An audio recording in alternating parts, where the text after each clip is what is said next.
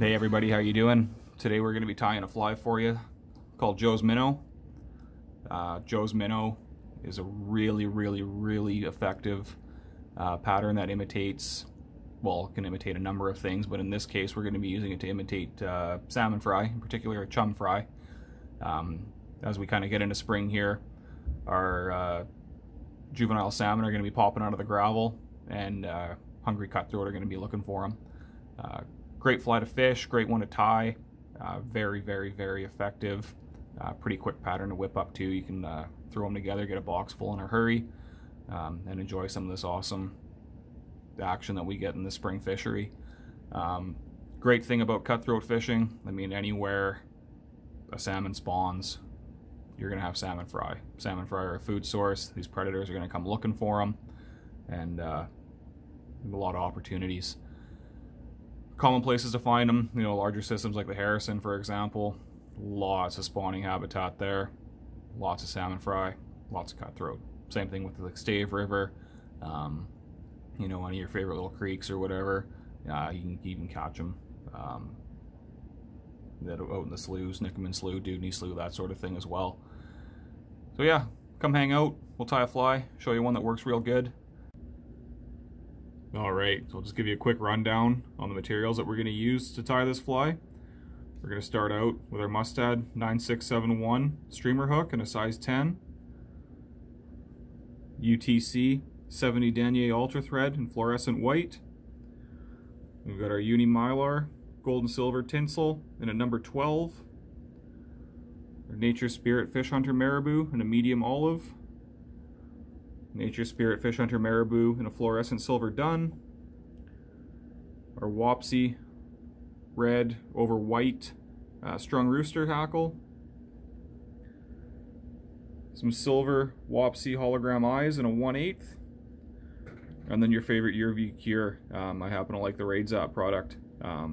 Also local Canadian company as well. A little added bonus there. I'll also have all these materials linked in our description down below. Make it easy for you to find them online. Alright, so let's get tying. So first thing we're going to do, we're going to take our Mustad 9671 size 10 streamer hook.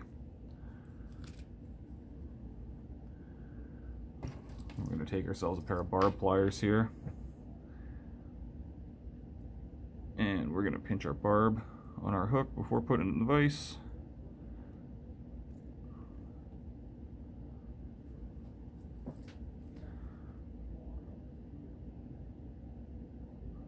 Secure that in the jaws nice and tight.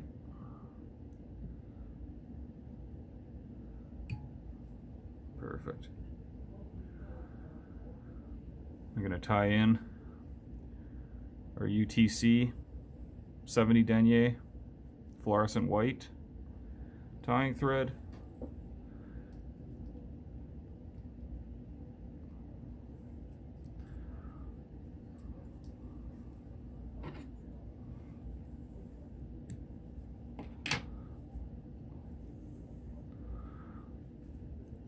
Laying down a nice base, and that's our foundation for a good fly. So for the tail on this pattern, we're going to use some Nature Spirit Fish Hunter Marabou in medium olive.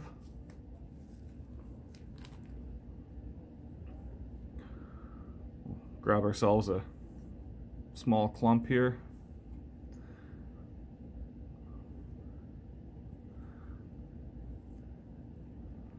You don't need too much.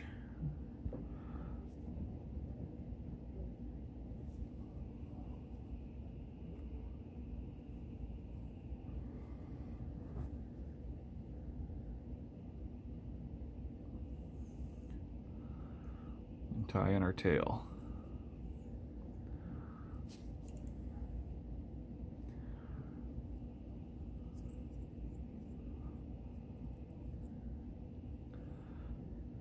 Just like that.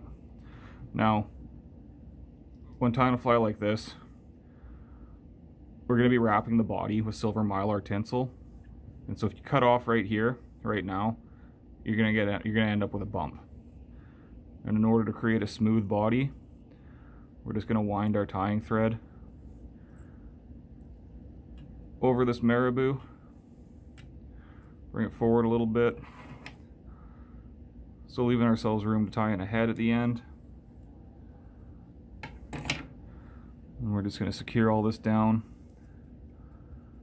and that way everything's nice and uniform. So from here, we're going to tie in some size 12 or number 12 uni mylar, gold and silver. So with this pattern, we want the silver to show. So for in order that to happen, you're going to want to tie your tinsel in with the gold side facing up. And same thing, all the way along the or along the length of the hook shank. That way everything stays nice and uniform.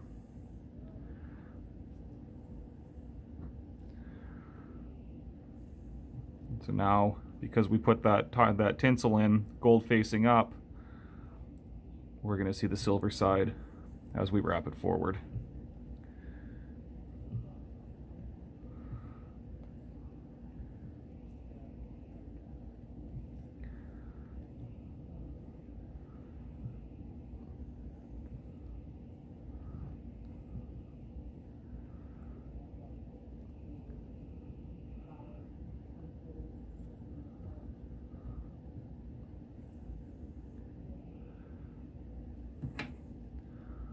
Trim that off flush, secure it with a couple extra wraps, and then we're ready for the wing. So the wing on this pattern is tied in 2 stages. First, we're going to use a little bit of our Nature Spirit Fish Hunter Marabou in fluorescent silver dun. Just a couple of strands, not too much. These little fry are anything but bulky.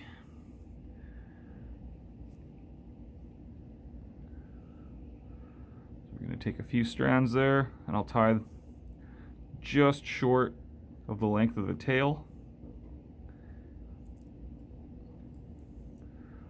A few wraps to secure that.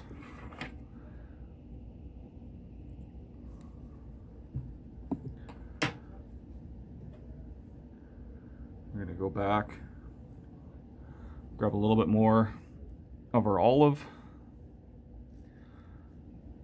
That I'll have extend pretty much the same length as the tail, just to give it a little bit of taper. A couple of fibers are a little bit longer, it's not the end of the world. I don't like my flies to finish off clean anyway. I like to have a little bit of natural taper to them. Secure that marabou into place, trim it off.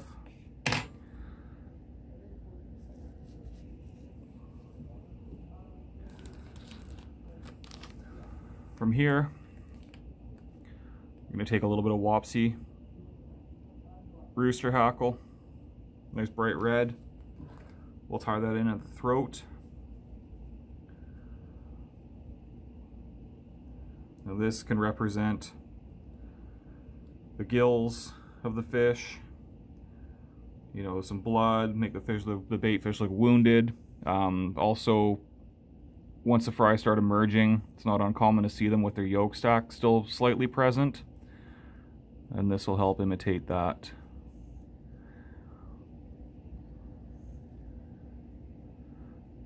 Tie that in right at the head there.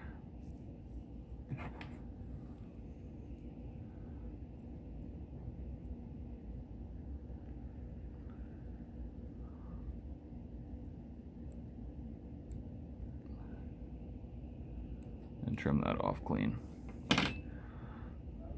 Cinch all that down nice and tight. And we're going to build ourselves a bit of a thread head here so that we can glue on some stick-on eyes.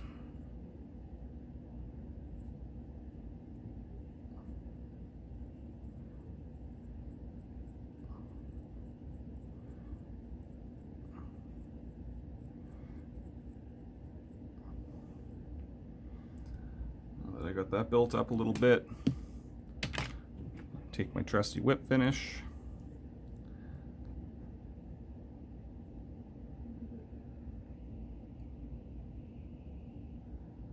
Don't need too many wraps because we're going to cover this in glue. Just enough to keep it all from unraveling on you. Trim your thread off flush. So from here, to add a little bit of life to this pattern, we'll take some Wapsi hologram eyes. For this size of fly, I like a 1/8 with a silver background.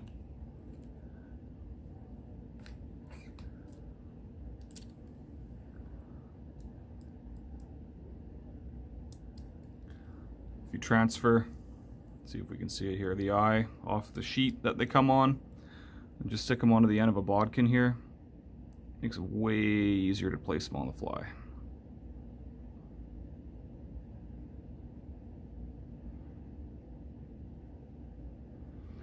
Hold that right there.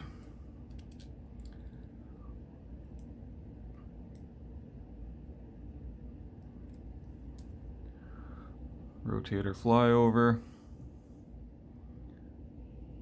Stick this guy on so it's nice and uniform. And proportion wise, these eyes are a little on the big side, but for a fry pattern, you'll notice if you ever see a chum fry or whatever swimming around in the river, they've got pretty big eyes on them, and it definitely makes them, there we go, a target and stand out.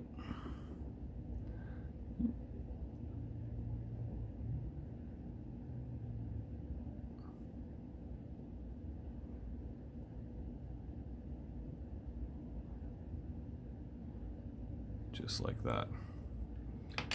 From here, it's going to take a little bit of Raid Zap.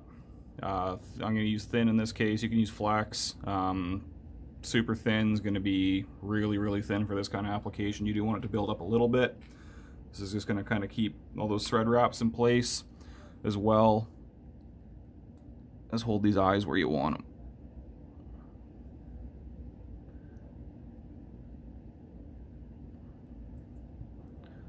So a little dab will do ya. You can manipulate this again with our bodkin.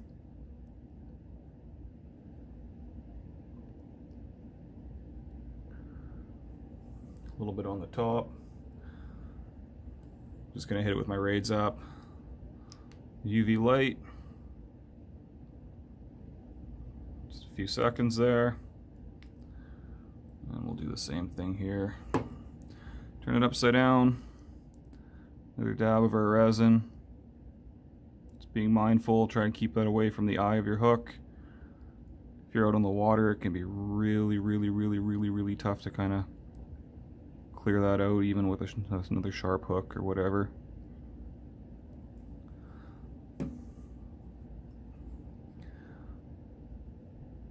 Make sure that's clear.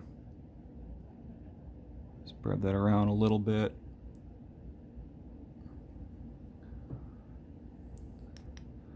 Again, hit it with our UV light.